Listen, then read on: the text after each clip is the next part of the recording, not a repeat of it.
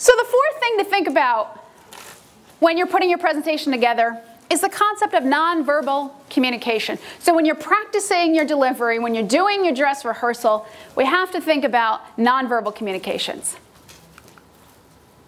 Now take a look at this picture. What's the message that you get from this gentleman? So this illustrates the idea that our nonverbals are important. When we say one thing, and our nonverbals or our body language says something else, people tend to believe the nonverbals. What you just did, you looked at it, the words are correct, the words are very nice, thanks for coming, but you believed what you saw, not the words. And that's so important to remember, because a lot of times we practice our content and we've got our message and there's a great story and we've done a dress rehearsal and we've checked everything off that little plan, our presentation project plan, and we've forgotten to worry about the nonverbals. And we don't have the same effect. We're not effective, we're not successful at the presentation, and we wonder why. So you want to think about your nonverbals. So let's take a look at what that actually means. What are the components of nonverbal communications?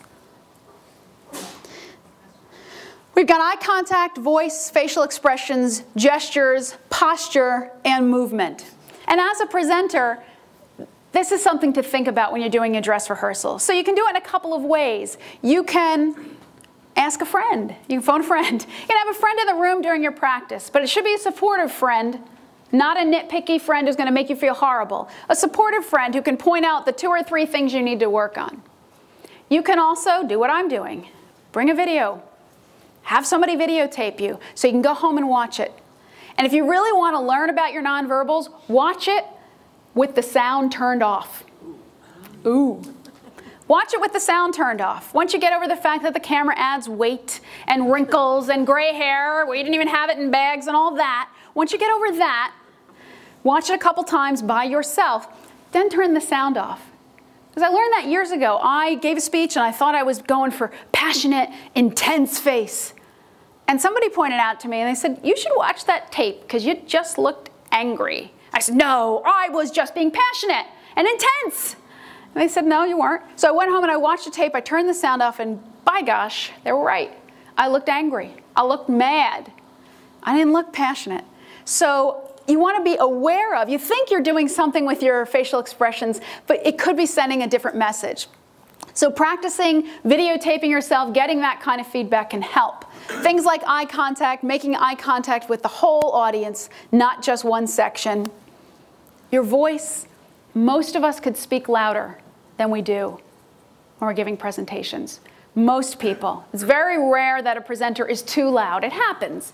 But most of us have the opposite problem, where we're not loud enough because we don't normally talk that loud, or we just don't think it's important, or whatever. We're nervous. So you want to make sure your volume's enough so the guys in the back of the room can hear. Now, I'm on a mic today, so it's a little easier.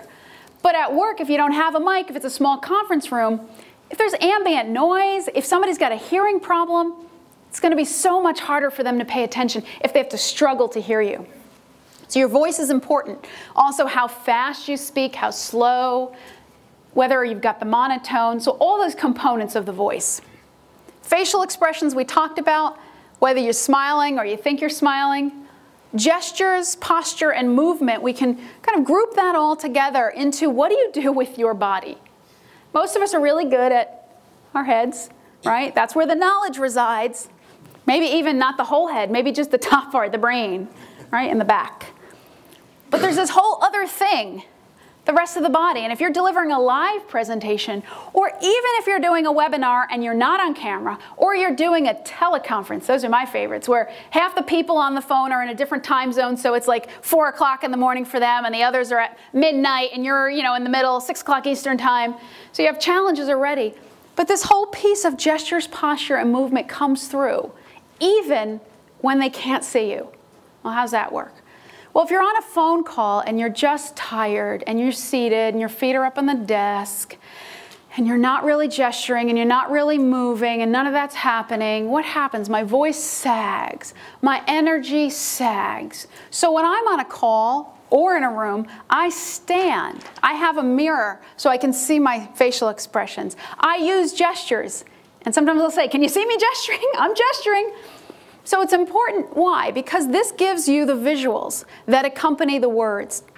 It's like lyrics for a song and the music that goes along. It gives the same message. So if I'm saying we've got growth, can you see the growth? You know, we're covering the whole world with our products. Can you see the globe?